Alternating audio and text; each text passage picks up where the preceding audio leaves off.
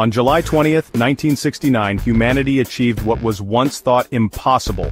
We walked on the moon. Apollo 11 was not just a NASA mission. It was a giant leap for mankind, a moment of awe, unity, and unimaginable courage.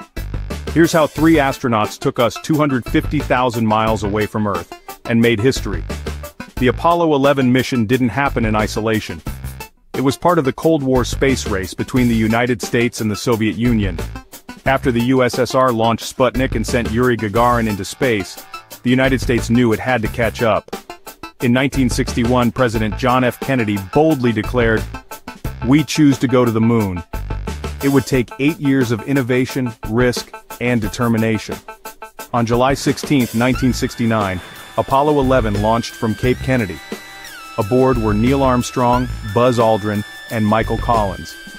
After 4 days in space, Armstrong and Aldrin entered the lunar module Eagle and descended toward the surface. The world held its breath, until Armstrong radioed back. "The Eagle has landed."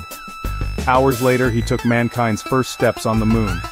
Neil Armstrong stepped onto the lunar surface and spoke words etched into history.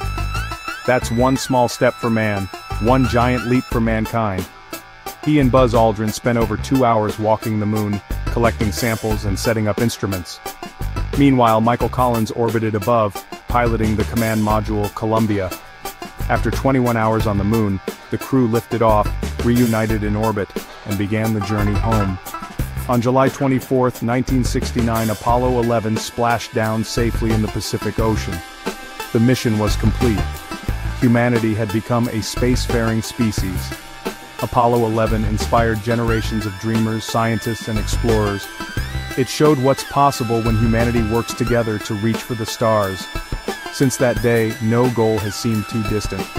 The moon landing wasn't the end, it was just the beginning. Thanks for watching the History Facts.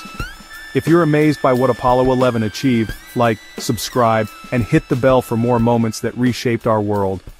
Because history isn't just about the past, it's about what comes next.